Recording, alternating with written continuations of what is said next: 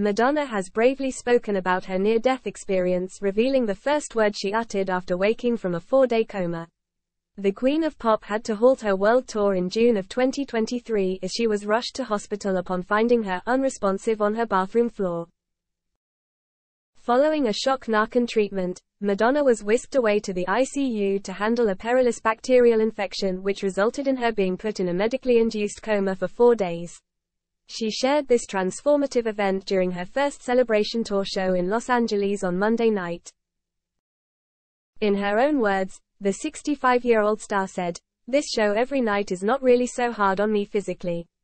It's hard on me emotionally because I'm really telling you the story of my life.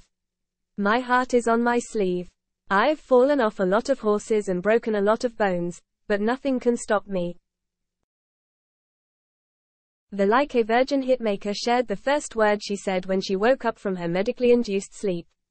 She told her fans that the first thing she yelled was no. She explained, "I'm pretty sure that was God asking me, do you want to come? Want to join me?"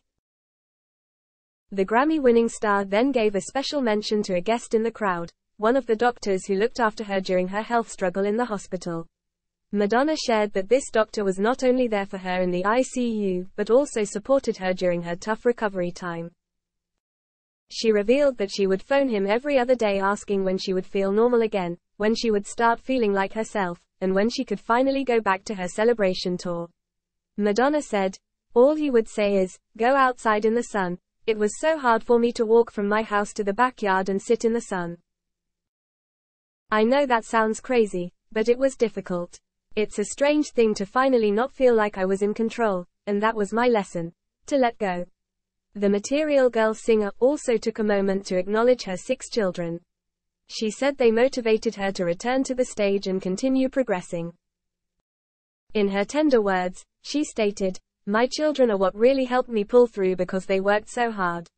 I didn't want to let them down, so I just set a date. And that date became reality."